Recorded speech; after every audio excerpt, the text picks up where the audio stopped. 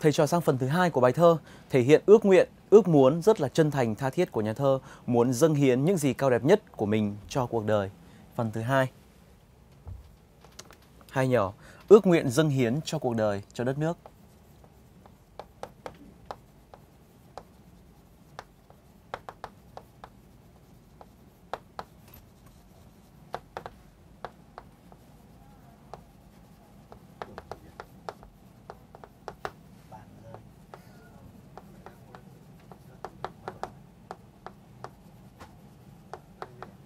Dâng hiến cho cuộc đời, cho đất nước. Được chưa? Ta bắt đầu. Trong khổ thơ đầu tiên của phần thứ hai này, nhà thơ viết ta làm con chim hót, ta làm một cành hoa, ta nhập vào hòa ca một nốt trầm sao xuyến. Nội dung của đoạn thơ thể hiện cái ước vọng muốn được hóa thân. Nhà thơ muốn được hóa thân thành cành hoa, thành cánh chim và thành một nốt trầm trong bản hòa ca lớn của cuộc đời. Ta cùng tìm hiểu và phân tích cái ước nguyện chân thành mà cao đẹp đó. Phần đầu tiên, ta thấy nhà thơ muốn ước nguyện. Nhà thơ ước nguyện muốn được hóa thân. Ước nguyện muốn được hóa thân.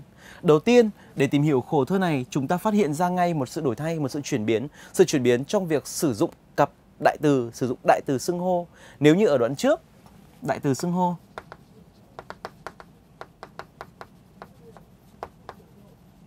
ở những đoạn thơ trước, nhà thơ dùng đại từ tôi. Thì lúc này, từ tôi đã chuyển thành ta. Ta làm con chim hót, ta làm một cành hoa, vân vân và vân vân. Rõ ràng lúc này từ tôi đã chuyển thành ta. Và từ nay về sau đến phận tận khổ thơ cuối vẫn là đại từ ta. Tại sao lại có sự thay đổi này? Sự thay đổi này hướng đến hai tác dụng. Thứ nhất, từ tôi mà chuyển thành ta rõ ràng là câu chuyện của cá nhân hướng đến câu chuyện của cộng đồng. Vậy từ tôi chỉ là ước nguyện, là những suy nghĩ, là những mong muốn của bản thân một con người, là cá nhân nhỏ bé và riêng lẻ và khác biệt. Còn ta, nhà thơ muốn nói hộ cho biết bao nhiêu con người, cho mọi người trong cuộc đời đều có những ước nguyện thiết tha và chân thành, mong được cống hiến những gì đẹp đẽ nhất của mình cho cuộc đời, cho quê hương đất nước. Vậy lúc này chuyển từ tôi thành ta, nhà thơ muốn nói lên cái ước nguyện chung của mọi người.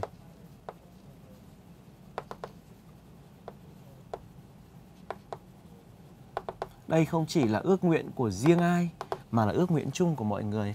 Nhưng đồng thời, chuyển từ tôi thành ta, lời thơ nghe trang trọng hơn, thiêng liêng hơn. Bởi lẽ lúc này nhà thơ đang nói lên cái ước nguyện, cái lý tưởng sống, quan điểm sống và lý tưởng sống của cả cuộc đời một con người. Vậy chuyển từ tôi thành ta cũng thể hiện sự thiêng liêng. Thể hiện cả sự thiêng liêng, sự cao quý và tầm quan trọng của vấn đề được nói đến, sự thiêng liêng cao quý trong cái ước nguyện của con người. Nên chuyển từ tôi thành ta là rất hợp lý và đầy dụng ý. Bạn đừng quên chi tiết này khi chúng ta phân tích nội dung đoạn thơ. Thứ hai, ước nguyện hóa thân. Tác giả dùng phép điệp. Thủ pháp điệp. Ở đây là điệp cấu trúc. Ta làm con chim hót, ta làm một cành hoa, ta nhập vào hòa ca một nốt trầm sao xuyến. Ta làm, ta nhập. Chủ thể là ta và các hành động làm, nhập. Rõ ràng tác giả đang muốn hóa thân vào các sự vật, cánh chim, nhành hoa, rồi một nốt nhạc trong một bản hòa ca lớn. Ở đây dùng phép điệp, tác giả muốn nhấn mạnh cái ước nguyện của mình là một ước nguyện chân thành, mãnh liệt và tha thiết. Nhấn mạnh một cái ước nguyện rất chân thành, mãnh liệt mà tha thiết vô cùng. Ước nguyện chân thành, mãnh liệt mà tha thiết vô cùng. Và trong cái ước nguyện được hóa thân, tác giả sẵn sàng hy sinh cái tôi nhỏ bé riêng của mình để nhập hòa thành những sự vật giản dị để cống hiến, hiến dâng cho đời. Lúc này, nhà thơ đem cái tôi riêng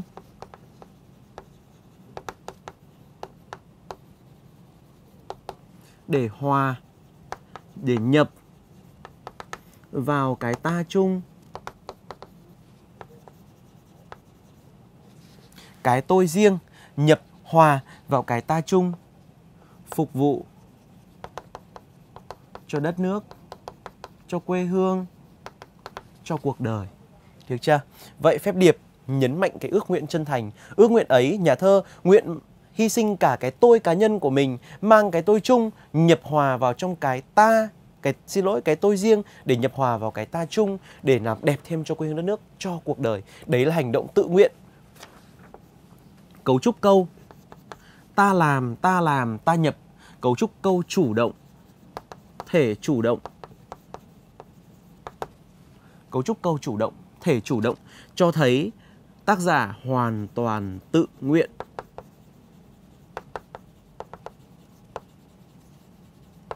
Hoàn toàn tự nguyện, chứ không phải do ai bắt, ai ép, ai buộc, mà tôi phải hy sinh cái riêng của tôi để phục vụ cho cái ta của cộng đồng. Mà đây hoàn toàn là xuất phát từ ý thức của tôi, từ tình cảm của tôi, từ nhận thức của tôi, và tất cả đều là tôi hoàn toàn tự nguyện. Cấu trúc câu chủ động ở thể chủ động đã nhấn mạnh thêm điều đó, đúng chưa? Không chỉ thể hiện cái sự chủ động, tự nguyện trong ước nguyện của mình, những ước nguyện cụ thể hiện lên qua phép liệt kê đầy ấn tượng. Nhà thơ bắt đầu liệt kê rằng mình làm gì, mình nhập vào đâu. Cụ thể này, ta làm con chim hót. Nhà thơ ước nguyện mình được làm con chim. Con chim thì hiến dâng, đóng góp tiếng hót. Đóng góp tiếng hót để mang niềm vui, sức xuân.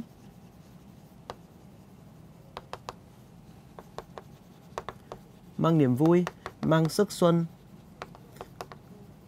đến mọi nhà.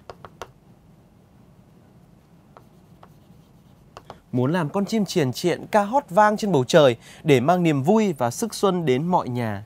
Rồi, ta làm một nhành hoa, một cành hoa. Một cành hoa trôi lặng lẽ trên sông, nhưng hiến dâng, dâng hương, dâng sắc để làm đẹp cho đời.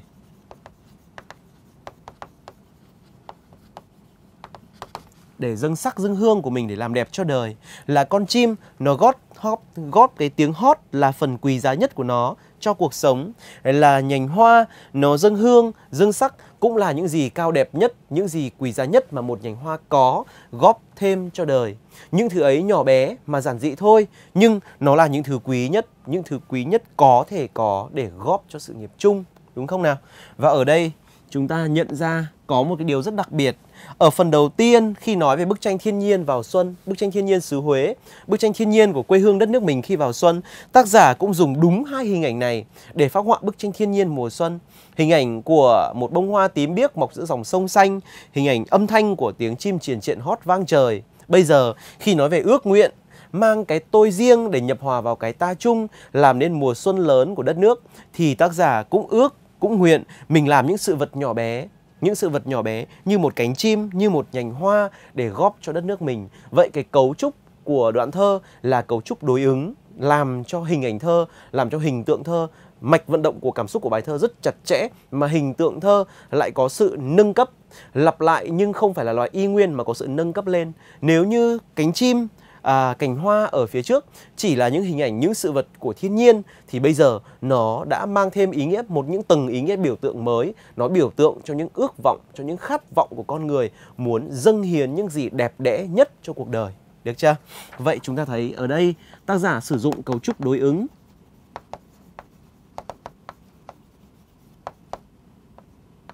Cấu trúc đối ứng với hình ảnh của cánh chim, của cành hoa được nhắc ở khổ 1, được lặp lại ở khổ thơ thứ 4 là cấu trúc đối ứng. Cấu trúc đối ứng hướng đến hai tác dụng. Thứ nhất, làm cho cấu trúc hình tượng thơ rất chặt chẽ. Cấu trúc bài thơ trở nên chặt chẽ. Nội dung chủ đề của bài thơ rất là chặt chẽ. Đồng thời khiến cho hình tượng thơ, các hình ảnh thơ, hình tượng thơ, con chim, cành hoa mang thêm những tầng ý nghĩa biểu tượng mới. Được mang thêm những tầng ý nghĩa biểu tượng mới mẻ mà ở phần đầu chưa được nhắc đến. đúng không ạ? Mở rộng trường liên tưởng và ý nghĩa của hình ảnh thơ, đồng thời làm cho nội dung bài thơ, mạch vận động cảm xúc của bài thơ được chặt chẽ hơn. Đấy chính là tác dụng của cấu trúc đối ứng được nhắc đến ở đây, đúng chưa? Không chỉ muốn làm con chim, muốn làm cành hoa, ta gặp lại những ý tưởng trong khổ thơ thứ nhất. Ở đây tác giả còn sáng tạo thêm một hình ảnh thơ nữa. Tác giả ước mình được làm một nốt trầm sao xuyến trong bản nhạc hòa ca chung, bản hòa ca lớn của cuộc đời. Mong muốn được làm một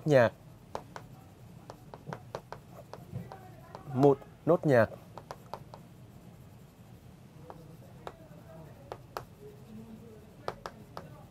trong bản hòa ca, đúng chưa? Bản hòa ca này mình hiểu rằng đây là bản hòa ca lớn của cuộc đời.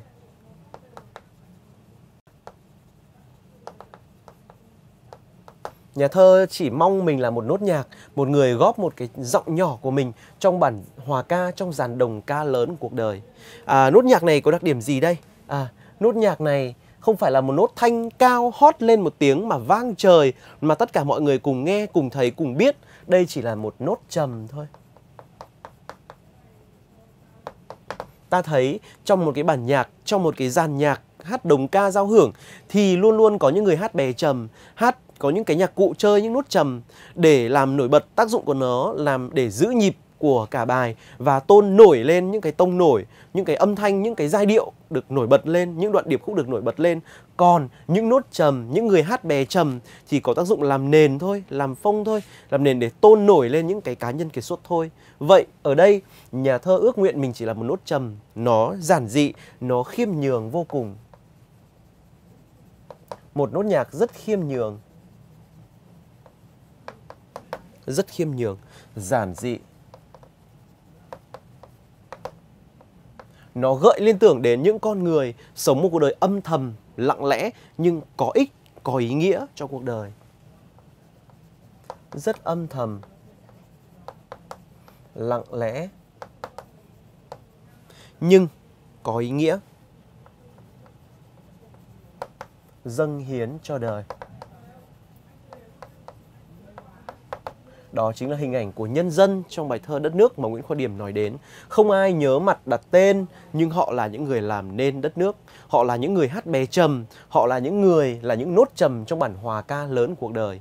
Trong cuộc đời này lẫn lộn biết bao nhiêu thanh âm hỗn tạp xô bồ. Những con người hát bè trầm ấy cứ âm thầm mà lặng lẽ, không cần ai phải ghi nhận, không cần ai phải nhớ đến, biết đến, nhưng họ cứ thế âm thầm mà lặng lẽ. Chính họ với những dâng hiến của mình, với những lao động của mình đã làm nên cái bản hợp ca đa dạng, phong phú của cuộc đời. Họ làm nên vẻ đẹp của cuộc sống, đúng chưa? Ở đây Thanh Hải chỉ nguyện làm một nốt trầm thôi. Nhưng nốt trầm này không phải là một nốt trầm sinh ra để rồi biến mất đi mãi mãi giữa cuộc đời vô danh. Nhà thơ nhạc sĩ Trần Hoàn đã phổ nhạc bài thơ Mùa Xuân Nho Nhỏ của Thanh Hải. Và thầy nhớ rằng khi phổ đến hai câu thơ là gì nhỉ? Ta nhập vào hòa ca một nốt trầm sao xuyến. Trần Hoàn có sửa một chút lại thành là gì nhỉ? Một nốt trầm, ta nguyện làm một nốt trầm sao xuyến tan biến trong hòa ca. Ở đây Trần Hoàn nói rằng nốt trầm kia tan biến vào trong bản hòa ca lớn của cuộc đời. Nhưng Thanh Hải không viết như vậy trong bài thơ.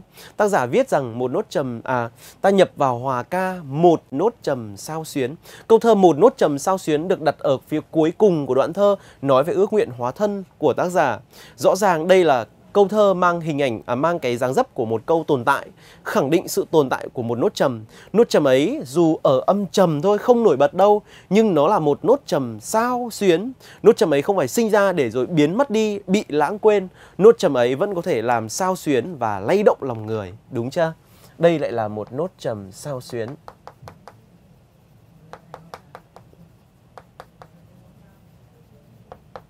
Một nốt trầm sao xuyến liên tưởng với phần nhạc thì chúng ta thấy nếu như tan biến trong hòa ca thì nghĩa là nốt trầm ấy đã biến mất đi trong bản hợp ca của cuộc đời. Ta không nhận ra hình hài, ta không nhận ra tiếng nói riêng. Nhưng ở đây tác giả đảo lên, ta nhập vào hòa ca một nốt trầm sao xuyến.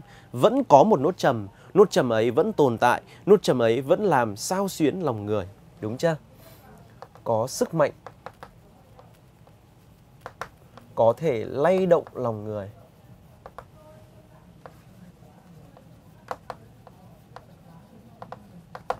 Sức mạnh ấy có thể lay động lòng người.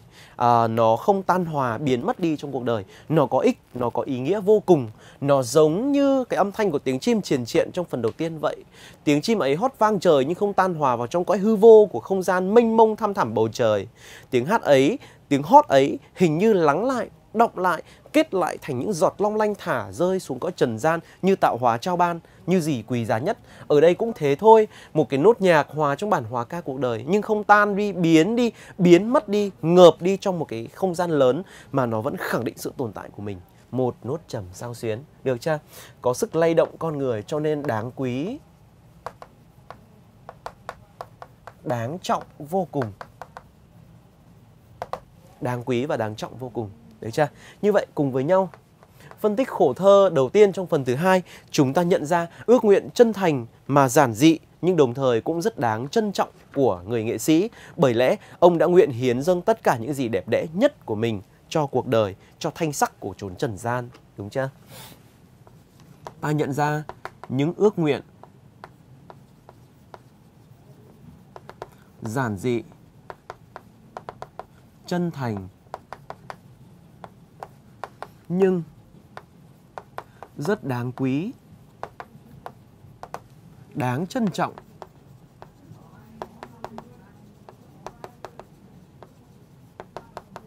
Vì sao? Vì nhà thơ đã nguyện, tự giác nhé, tự nguyện nhé, chủ động nhé, không bị ai ép, ai buộc, ai đòi. Nhà thơ đã nguyện dâng hiến những gì cao đẹp nhất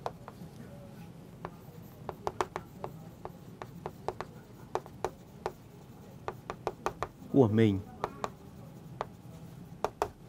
cho cuộc đời để làm nên vẻ đẹp thanh sắc của chốn trần gian, đúng chưa?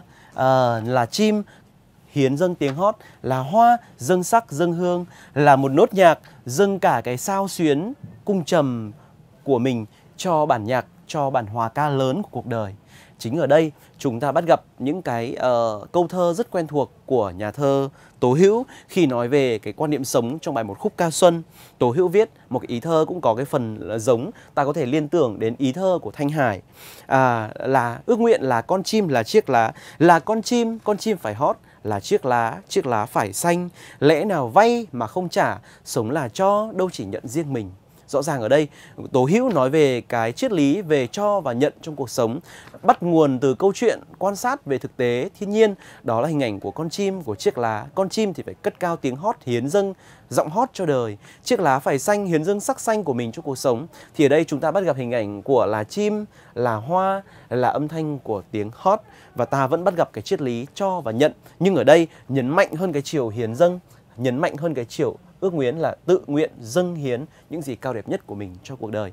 Hai nhà thơ cùng quê ở xứ Huế, sống cùng trong một thời đại và làm những bài thơ cùng trong một thời điểm, và có một ý tưởng gặp gỡ của nhau nhưng vẫn có những điểm khác biệt. Mình lưu ý để nếu như thầy cô trong các cái đề thi kiểm tra mà có hỏi cái phần so sánh thì chúng ta vẫn có thể chỉ ra những điểm tương đồng, đồng thời chỉ ra cả những nét khác biệt rất là riêng của mỗi nhà thơ, của Thanh Hải trong bài thơ này. Được chưa? Tất cả những ước nguyện chân thành muốn được hóa thân thành các sự vật giản dị ấy được kết tụ lại trong một hình ảnh tuyệt đẹp, một hình ảnh mang cái thông điệp chung của toàn bộ bài thơ, hình ảnh mùa xuân nho nhỏ. Ta cùng tìm hiểu ý nghĩa biểu tượng của hình ảnh mùa xuân nho nhỏ trong bài thơ. Ta cùng tìm hiểu ý nghĩa của hình ảnh trung tâm của toàn bộ bài thơ, hình ảnh ẩn dụ mùa xuân nho nhỏ. Thầy đánh dấu sao ở đây? Ta cùng tìm hiểu ý nghĩa của hình ảnh ẩn dụ mùa xuân nho nhỏ.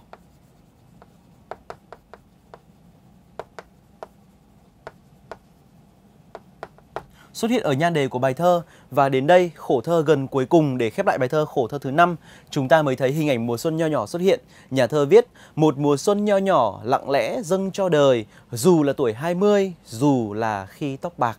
Khổ thơ có 4 câu thơ với hình ảnh trung tâm là điểm sáng của toàn bài, mùa xuân nho nhỏ. Mùa xuân nho nhỏ là gì?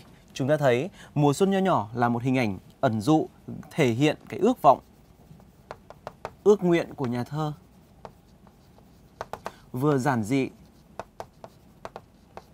vừa khiêm nhường, vừa giản dị khiêm nhường, lại vừa đáng quý.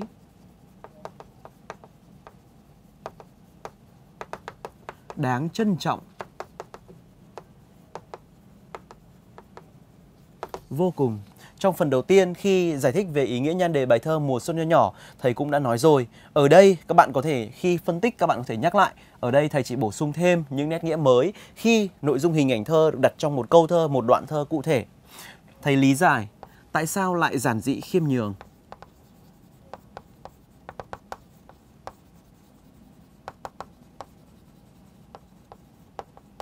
Tại sao ước nguyện mình trở thành một mùa xuân, mà một mùa xuân ấy nhỏ thôi để góp cho mùa xuân lớn của quê hương đất nước lại là một ước nguyện giản dị khiêm nhường.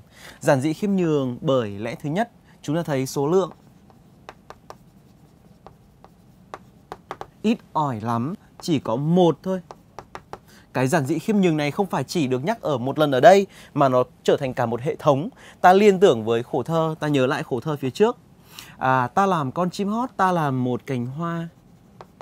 Hoa chỉ một cành thôi. Ta nhập vào hòa ca một nốt trầm sao xuyến. Một nốt thôi mà lại là nốt trầm. Và ở đây ta muốn làm một mùa xuân, nhưng ở đây cũng chỉ là ta muốn làm mùa xuân nhưng cũng chỉ là một mùa xuân thôi. Số từ một gợi lên cái số ít và qua đó thể hiện cái sự khiêm nhường, nhỏ bé và giản dị. Đúng chưa? Cái giản dị khiêm nhường không chỉ thể hiện ở số lượng qua số từ 1 mà còn được thể hiện ở cả tính từ nữa, đúng không ạ? Thể hiện nếu như đây là số lượng ít thì hình thức nho nhỏ thôi. Từ lấy gợi hình nho nhỏ, nó nhỏ bé, nó đáng yêu, nó giản dị vô cùng. Số ít về số lượng, nhỏ về hình thức, còn cách thức thì thế nào? Cũng không phải là ồn ào đâu, mà chỉ là một mùa xuân nho nhỏ lặng lẽ dâng cho đời. Cách thức rất là lặng lẽ. Cách thức dâng hiến lặng lẽ lắm, không ồn ào, không cần ai phải biết, không cần ai phải nhớ, chẳng cần ai phải ghi danh và ghi công cho mình, rất lặng lẽ. Tất cả những điều ấy thể hiện cái sự nhỏ bé, giản dị và khiêm nhường trong cái ước mơ của nhà thơ, ước nguyện của nhà thơ muốn được là một mùa xuân nhỏ góp cho mùa xuân lớn, tạo nên mùa xuân lớn của quê hương đất nước. Nhưng đằng sau cái giản dị khiêm nhường lại có cả những cái rất đáng quý. Có những cái đáng quý vô cùng. Cái đáng quý ấy ở đây là gì? Là ước nguyện hiến dâng mùa xuân. Mùa xuân có thể hiểu là mùa xuân của thiên nhiên đất trời, mùa xuân của con người, mùa xuân của đất nước. Nhưng lúc này nói trong cái hình ảnh mùa xuân nho nhỏ, đây là mùa xuân của mỗi cá nhân chúng ta, là tuổi trẻ, là tương lai, là khát vọng, là sức sống, là tất cả những gì đẹp đẽ nhất của cuộc đời của một con người. Là tất cả những gì đẹp đẽ nhất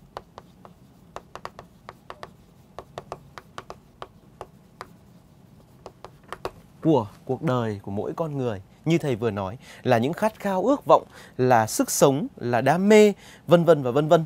Tất cả đều đem để cống hiến cho quê hương đất nước. Vậy họ sẵn sàng hiến dâng những gì là đẹp nhất, là quý nhất, dù cho những ý như thứ ấy là nhỏ bé khiêm nhường vô cùng trước hình ảnh mùa xuân lớn lao của dân tộc, trước những nhiệm vụ nặng nề và trọng đại của thời đại mới đang đặt ra, thì cái mùa xuân riêng của mỗi người cũng là những mùa xuân rất là đáng quý, đáng trân trọng, bởi mùa xuân đất nước phải được góp phần làm nên từ những mùa xuân của mỗi cá nhân, đúng chưa? Thứ hai, cái đáng quý, đáng trọng còn được thể hiện không phải chỉ ở cách, ở cái mà mỗi con người dâng hiến. Cái mỗi con người dâng hiến là cái đáng quý rồi. Vậy nó đã là cái đáng quý, đáng trọng. Nhưng nó còn quý, còn trọng ở chỗ là cách con người ta trao ban cho người khác. Nhiều khi người ta nói trong cuộc sống có quy luật là gì nhỉ? Của cho, cái thứ mình cho có khi còn không quan trọng bằng cách thức mình cho người khác. Cái cách cho có khi còn quan trọng hơn cả cái thứ được cho. Vậy ở đây tác giả dâng cái mùa xuân của mình cho đất nước như thế nào? Dùng từ dâng, động từ dâng. Từ dâng.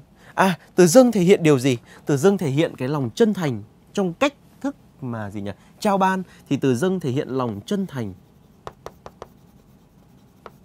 Cả sự trân trọng trao đi với tất cả lòng chân thành, với tất cả lòng trân trọng, đúng không ạ? Cả ước nguyện thiêng liêng. Trao đi với tất cả sự chân thành, trân trọng và với tất cả cái ước nguyện thiêng liêng của cuộc đời mình, đúng chưa?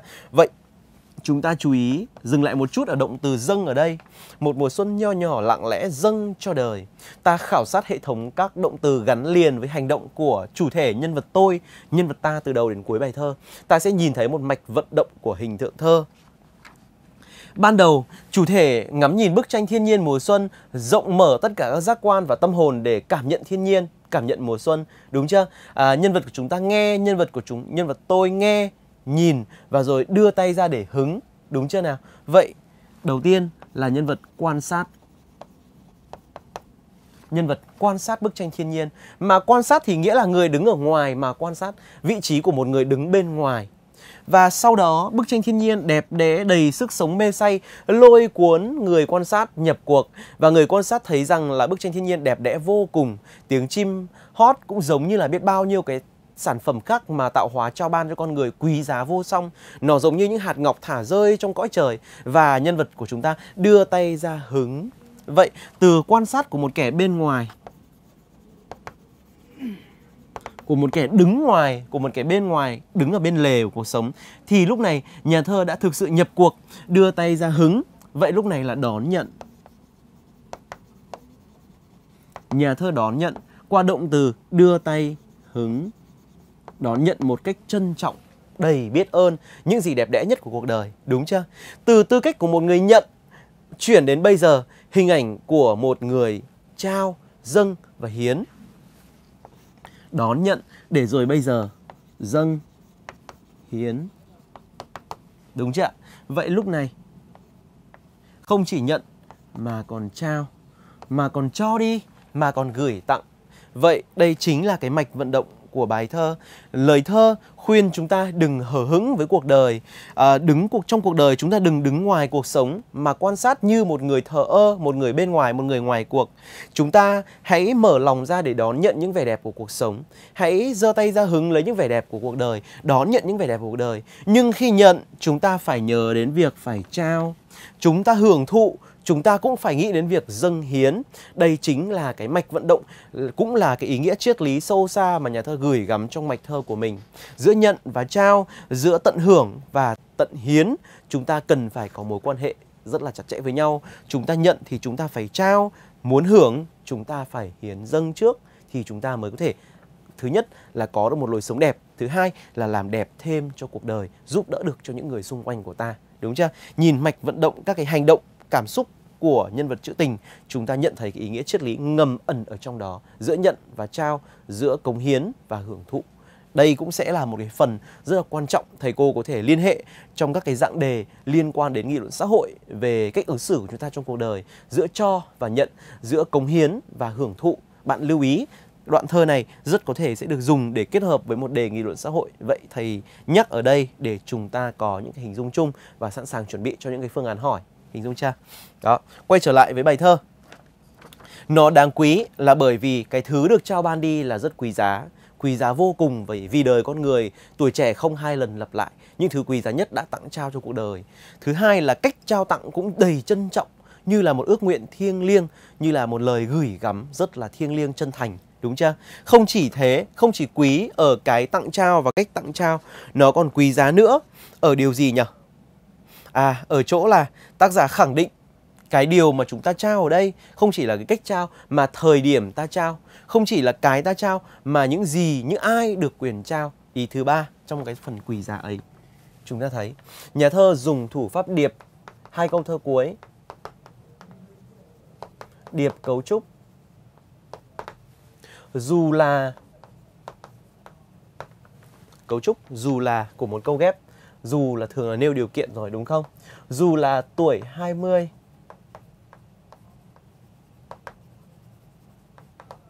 dù là khi tóc bạc. Tuổi 20 khi tóc bạc đều là những hình ảnh hoán dụ. Ở đây muốn nói đến tuổi trẻ. Còn bên dưới đây là tuổi già. Và qua đó tác giả khẳng định điều gì đây? Tác giả khẳng định rằng cái ước nguyện muốn dâng hiến những gì đẹp đẽ nhất của cuộc đời mỗi con người cho quê hương, cho đất nước, cho cuộc đời thì không phải là độc quyền của ai. Cái ước nguyện kia cao đẹp rồi, nhưng không của riêng ai.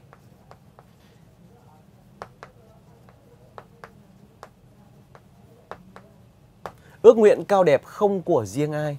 Ở phần trên nếu bạn nhớ, nếu bạn liên tưởng ngược lại, ta sẽ thấy rằng là tác giả khẳng định rằng cái ước nguyện cống hiến cho quê hương đất nước, lao động và chiến đấu để cống hiến cho quê hương đất nước không phải là ước nguyện của riêng ai, không phân biệt công việc. Không phân biệt công việc, vị trí công tác. Mình thấy này, mùa xuân người cầm súng, mùa xuân người ra đồng.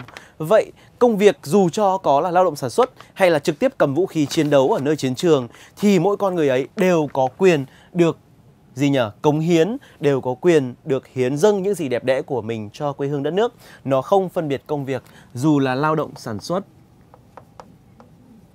hay là cầm vũ khí trực tiếp chiến đấu. Đúng chưa? Không hề phân biệt công việc. Và ở đây tác giả khẳng định thêm một điều nữa. Cái ước nguyện cống hiến trở thành một cái trách nhiệm, nghĩa vụ của mỗi con người trước cuộc đời, cũng không phân biệt tuổi tác.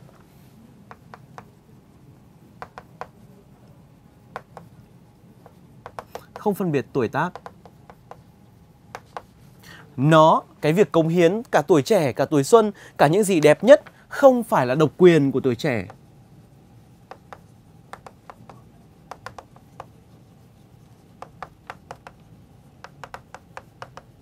Thường người ta nghĩ rằng việc lao động cống hiến ấy, nhiệt huyết nhất, hăng say nhất phải là lúc còn trẻ. Nhưng ở đây tác giả khẳng định rằng dù là tuổi 20, nhưng dù là khi tóc bạc, vậy việc cống hiến này không phải là độc quyền của tuổi trẻ. Không phải chỉ cứ tuổi trẻ mới là cống hiến, mới phải cống hiến, mà ngay cả những con người tuổi đã cao, tóc đã bạc rồi vẫn có thể cống hiến cho đời, đúng chưa? Nghĩa là ở đây tác giả khẳng định rằng không là độc quyền của tuổi trẻ, nhưng đồng thời cũng không dừng nghỉ.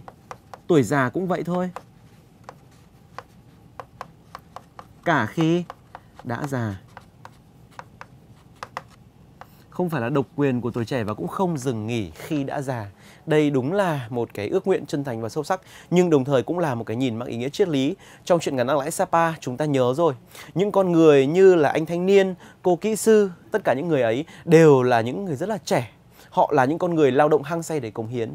Thế thì người ta có thể nghĩ rằng là họ đã cống hiến suốt cả tuổi trẻ của mình rồi, vậy tuổi già họ nên được nghỉ ngơi. Đó đã từng là suy nghĩ của ông họa sĩ. Ông họa sĩ nghĩ rằng là chuyến đi này trong việc sáng tác sẽ là chuyến đi cuối cùng của mình rồi. Mình đã cống hiến cả cuộc đời cho sự nghiệp nghệ thuật, cho nghệ thuật của nước nhà. Vậy mình phải được nghỉ ngơi. Và ông đang dự định chọn Sapa làm nơi nghỉ chân, bến đỗ cuối cùng của cuộc đời.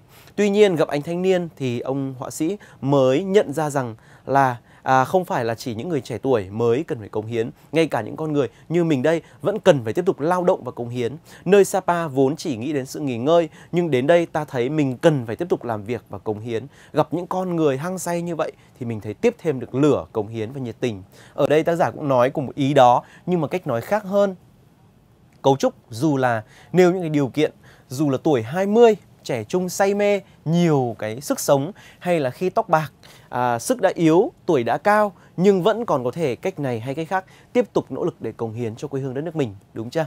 Vậy tác giả khẳng định rằng việc chúng ta phải cống hiến, làm việc để cống hiến cho quê hương đất nước là cái yêu cầu, trách nhiệm không của riêng ai. Từ cái ước nguyện chân thành và tự nguyện trở thành một cái trách nhiệm của mỗi người, không của riêng ai cả, đúng chưa? Như vậy, đánh giá chung lại về ước nguyện của nhà thơ, đây rõ ràng là một cái quan niệm sống. Ước nguyện thể hiện một cái quan niệm sống, một cái mục đích, lý tưởng sống rất là cao đẹp và mang ý nghĩa nhân văn sâu sắc. Đây là một quan niệm sống. Ước nguyện ấy, sống cống hiến, sống đem tất cả những gì quý giá nhất của mình để hiến dâng cho quê hương đất nước, cho cuộc đời, làm nên mùa xuân lớn của cuộc đời, chính là một quan niệm sống, một lý tưởng sống rất là cao đẹp, nhân văn. Một quan điểm sống rất cao đẹp, rất nhân văn. Nhất là khi chúng ta lại hiểu rằng cái quan niệm sống ấy cao đẹp và nhân văn được đề xuất bởi một con người vào một cái thời điểm với một cái hoàn cảnh cực kỳ đặc biệt. Đó là một con người viết một bài thơ về mùa xuân khi đang ngày đông tháng giá. Một con người ca ngợi tình yêu cuộc đời, ca ngợi tình yêu cuộc sống, nói đến chuyện cống hiến cho đời trong những tháng năm tuổi trẻ, trong những tháng năm còn lại cuộc đời, khi đã ở vào cái độ gần đất xa trời, đối diện với bệnh tật, với tất cả những đau đớn về thể xác, với tất cả những dằn vặt dày vò về tinh thần, nỗi sợ hãi về tinh thần, thì con người ấy trong hoàn cảnh khắc nghiệt như thế lại ca ngợi mùa xuân, lại ca ngợi sức sống, lại nói về sự dâng hiến chứ không phải là hưởng thụ. Rõ ràng tất cả những điều ấy đặt trong hoàn cảnh đó, ta thấy quan niệm sống mà nhà thơ đề xuất rất cao đẹp và nhân văn. Quan niệm sống ấy gắn liền với một con người cụ thể, một thời điểm, một hoàn cảnh cụ thể, nhưng nó lại là một quan điểm sống cao đẹp mà tất cả chúng ta trong mọi cái giai đoạn khác nhau, mọi thời đại khác nhau, trong những hoàn cảnh khác nhau, chúng ta đều đáng để xem xét và học hỏi. Bởi sống vì người khác, sống vì quê hương đất nước luôn là lối sống cao đẹp, luôn là ý thức trách nhiệm của mỗi con người trong mọi hoàn cảnh khác nhau. Đấy đã trở thành nền tảng truyền thống, thành nền tảng giá trị trong hệ giá trị chung của người Việt Nam ta từ ngàn đời nay. Đúng chưa? Vậy chúng ta xong phần thứ 2, phân tích hình ảnh mùa xuân nhỏ nhỏ để thấy được cái quan niệm sống cao đẹp và nhân văn của nhà thơ. Cuối cùng, ta phân tích khổ thơ cuối.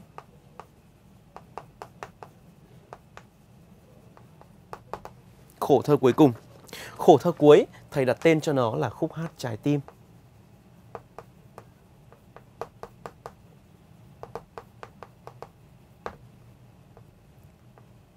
Khúc hát trái tim.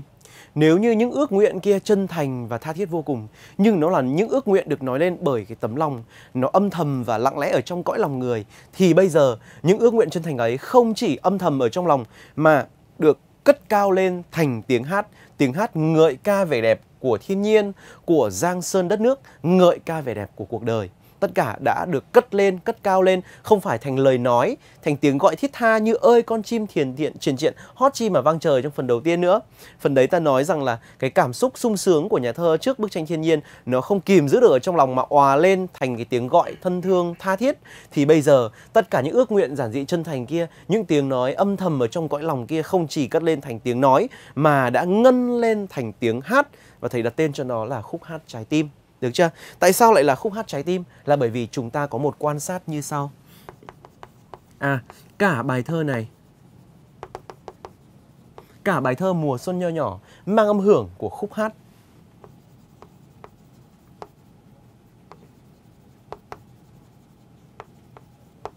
Mang âm hưởng của những khúc ca. Mang âm hưởng của những khúc ca. Tại sao mình lại nói như vậy? Là bởi vì về mặt hình thức nghệ thuật, thầy trò đã nói với nhau trong phần đặc sắc nghệ thuật ở phần tìm hiểu chung. Bài thơ này sử dụng từ thể thơ 5 chữ gần gũi với dân ca, những cái làn điệu dân ca của Trung Bộ, vùng Trung Bộ, quê hương xứ Huế của nhà thơ. Rồi thì giọng thơ,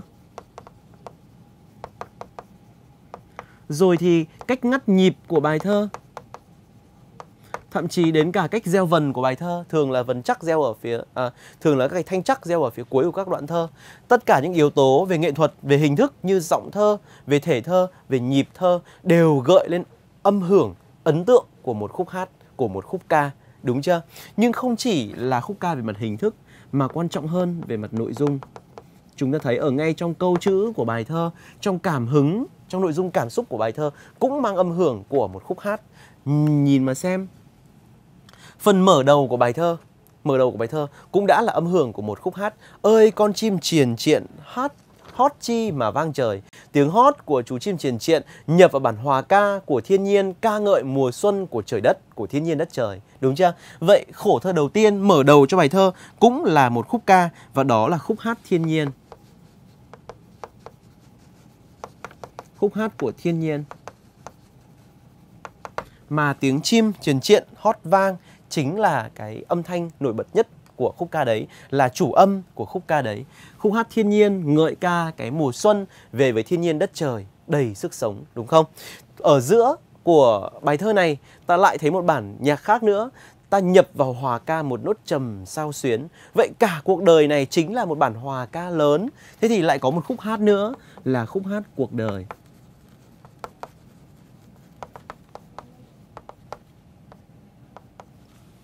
khúc hát cuộc đời. Khúc hát cuộc đời ấy nó hối hả, nó xôn xao trong cái nhịp điệu của lòng người khi xuân sang, của những con người ra đồng, con người đi ra nơi biên cương để bảo vệ tổ quốc. Tất cả như hối hả, tất cả như xôn xao. Cái xôn xao là nhịp điệu của khúc ca. Còn cái bản hòa ca lớn, hòa giọng của nhiều người với những nốt trầm, với những bậc trầm cung bổng, với những nốt cao, nốt thấp, tất cả đều khép lại và tạo thành một bản hòa ca, một khúc ca của cuộc đời, một bản hòa ca lớn của cuộc đời. Thế ở phần giữa của bài thơ, ta bắt gặp một khúc hát cuộc đời. Để rồi cuối cùng, khi khép lại bài thơ, lúc này nhà thơ đã cất cao lên tiếng hát. Tiếng hát được cất lên tự trái tim. Mùa xuân ta xin hát. Khi mùa xuân về, rõ ràng câu thơ này mang cái dấu ấn của một cái dấu ấn ngữ pháp rất là độc đáo. Mùa xuân là không chỉ là trạng ngữ chỉ thời điểm, chỉ thời gian, mà lúc này mùa xuân là một tác nhân, tác động đến cõi lòng của con người. Vì mùa xuân đến khiến cho lòng người vấn vương, khiến cho lòng người hối hả, xôn xao, khiến cho lòng người sao động, mà con người ấy phải cất cao thành tiếng hát. Mùa xuân ta xin hát. Vậy ta xin hát chính là kết quả của sự tác động của mùa xuân. Xuân này là xuân của đất trời, xuân này là xuân của lòng người, xuân này là xuân ý, xuân lòng, là xuân của ước nguyện thiết tha chân thành. Con người ấy cất cao lên thành tiếng hát. Và lúc này khúc hát được cất lên tự trái tim, thầy đặt tên là khúc hát trái tim.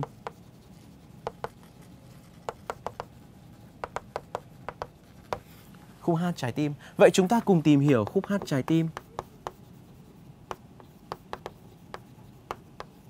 Khúc tâm ca. Tâm ca cũng chính là khúc hát cất lên từ trong trái tim. Tâm là trái tim, đúng không? Ta cùng tìm hiểu khúc tâm ca ấy. Thứ nhất, cội nguồn. Cội nguồn cảm hứng. Cội nguồn cảm hứng của khúc ca. Mùa xuân ta xin hát. Vậy là mùa xuân. Vì mùa xuân tác động đến lòng người, cho nên mới cất cao thành tiếng hát. Nguồn cảm hứng đến từ đâu? Đến từ mùa xuân. Xuân này là xuân của đất trời. Xuân này là xuân của quê hương đất nước. Xuân của thiên nhiên, xuân của quê hương đất nước, xuân của cuộc đời đấy, là xuân đời đấy. Đúng chưa? Và từ nguồn cảm hứng đấy, con người cất cao lên tiếng hát. Những điệu hát, giai điệu của những cái điệu hát ấy là gì? Giai điệu. Dùng giai điệu nào? Mùa xuân ta xin hát khúc Nam Ai, câu Nam Ai, Nam Bình. Những điệu Nam Ai, Nam Bình. Rồi nhịp phách tiền đất Huế. Có cả nhịp phách nữa. Có tiếng phách để giữ nhịp. Và nhịp phách này là nhịp phách tiền. Có những đồng tiền đính vào hai thanh phách để gõ nhịp, để định nhịp cho bài hát. Vậy chúng ta nhìn thấy này, những Nam Ai, Nam Bình là những khúc hát rất quen thuộc. Ta đã biết đến điệu Nam, điệu Bắc trong ca Huế trên sông Hương. Trong một văn bản chúng ta đã làm quen chương trình ngữ văn lớp 7 rồi, khi tìm hiểu về nghệ thuật ca Huế. Vậy Nam Ai, Nam Bình là những làn điệu dân ca rất quen thuộc của người Huế, của kho tàng văn nghệ dân gian xứ Huế. Còn nhịp phách tiền là âm điệu của một loại nhạc cụ cũng rất quen thuộc trong việc trình diễn ca Huế. Đúng chưa? Ở đây chúng ta thấy những làn điệu hoặc những nhạc cụ rất đặc trưng của người Huế, của xứ Huế. Những làn điệu quê hương. Những làn điệu của quê hương.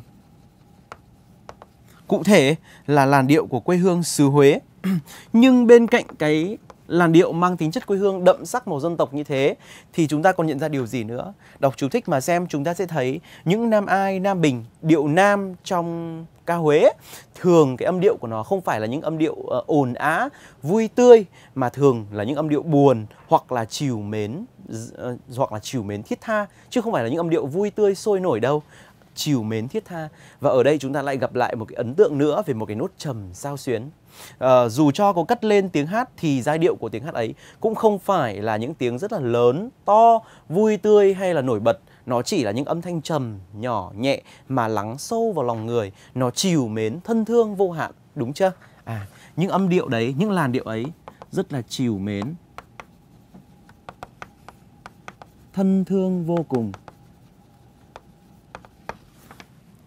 Rất là trìu mến và thân thương. Nó không nổi bật, phô trương.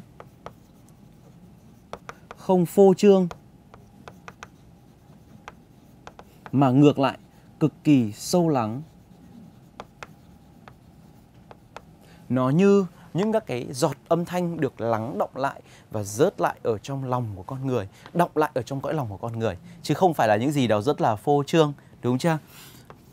Là một cái khúc ca thì phải có cội nguồn cảm hứng để khơi gợi lên khúc ca. Khúc ca thì phải có giai điệu, và cuối cùng khúc ca thì phải có nội dung, có ca từ chứ, đúng không ạ?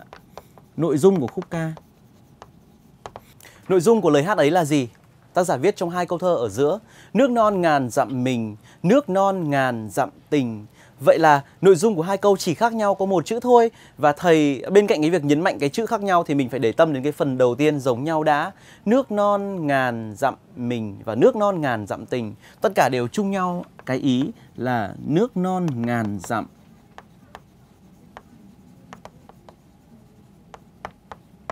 Cụm từ nước non ngàn dặm được nhập lặp đi lặp lại tới 2 lần ở trong hai câu thơ đặt ngay cạnh nhau, tưởng như thừa nhưng thực ra không. Tác giả có dụng ý. Dụng ý ở đây là gì?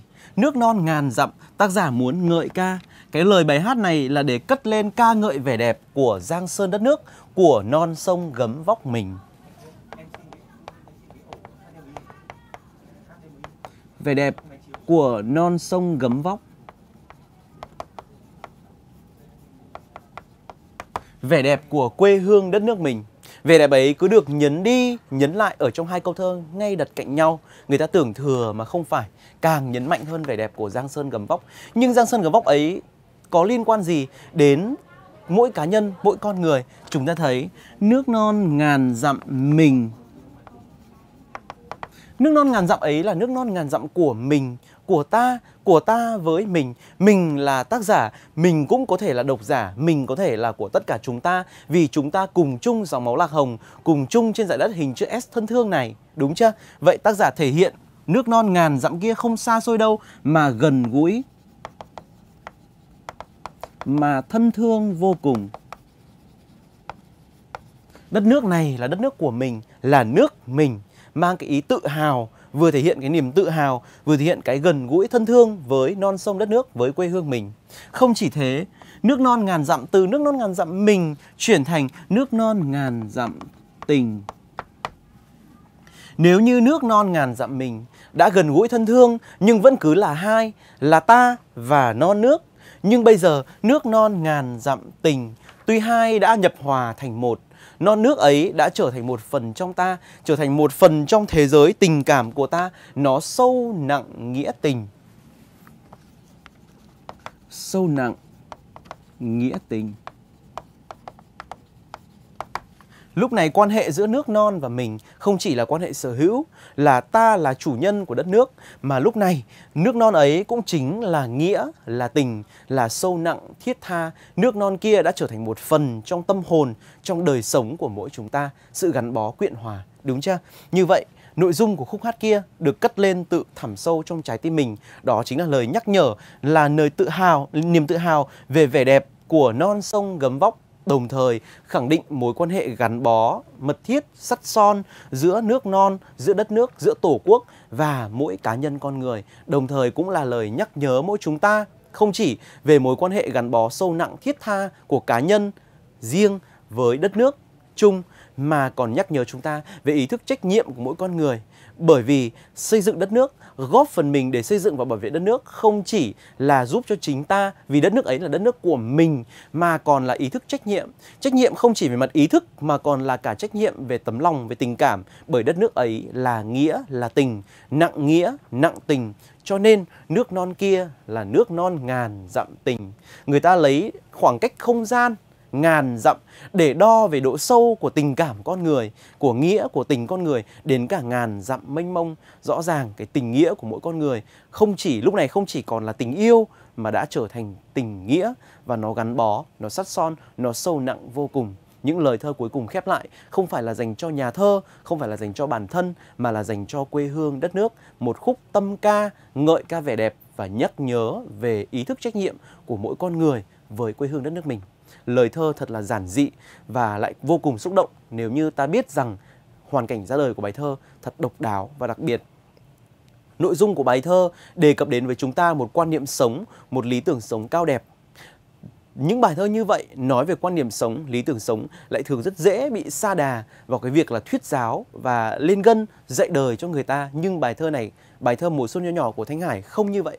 Nhà thơ đi từ câu chuyện riêng của mình, nhà thơ đi từ những cảm xúc, từ những quan sát thực tế về bức tranh thiên nhiên, cuộc sống và con người thời đại bây giờ, để đi đến những nhận thức, những suy tư, những chiêm nghiệm và thể hiện cảm xúc mãnh liệt, ước muốn chân thành, muốn được cống hiến, muốn được hiến dâng những gì đẹp đẽ nhất của mình, hiến dâng cái mùa xuân nhỏ bé của đời mình cho mùa xuân lớn hơn, làm nên mùa xuân lớn hơn, đẹp đẽ hơn của quê hương, của đất nước.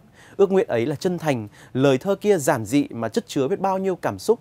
Chính vì vậy mà bài thơ ra đời cách nay đã đến hơn 30 năm. Ấy vậy nhưng nó vẫn không thôi làm xúc động con người, bởi lẽ cái sức lan tỏa, cái sức truyền đi không chỉ ở ước nguyện chân thành, ở cảm xúc của nhà thơ, mà còn ở những cái suy nghĩ, suy tư sâu sắc về mối quan hệ giữa cá nhân và cộng đồng, cái tôi với cái ta, cái riêng, cái chung, cái nhỏ bé của mình, cái lớn hơn của dân tộc. Những điều ấy là những điều chúng ta, những bạn trẻ ngày hôm nay cần phải xem xét, cần phải suy nghĩ.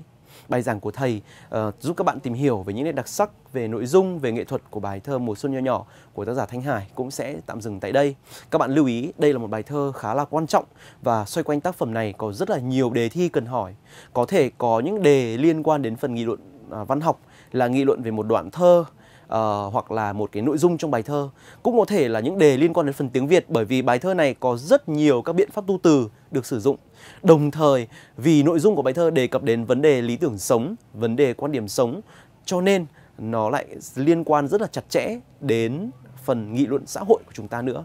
Cho nên đề thi liên quan đến tác phẩm là rất là nhiều, và chúng ta học tác phẩm này với một cái tâm thái rất là thận trọng và kỹ càng để chuẩn bị cho những cái kỳ kiểm tra, những kỳ thi quan trọng của chúng ta ở cuối năm. Được chưa? Đó. Bài giảng của thầy sẽ dừng lại và thầy trò ta sẽ gặp nhau trong bài học tiếp theo. Thầy mến chào các bạn và hẹn gặp lại các bạn trong bài giảng sau.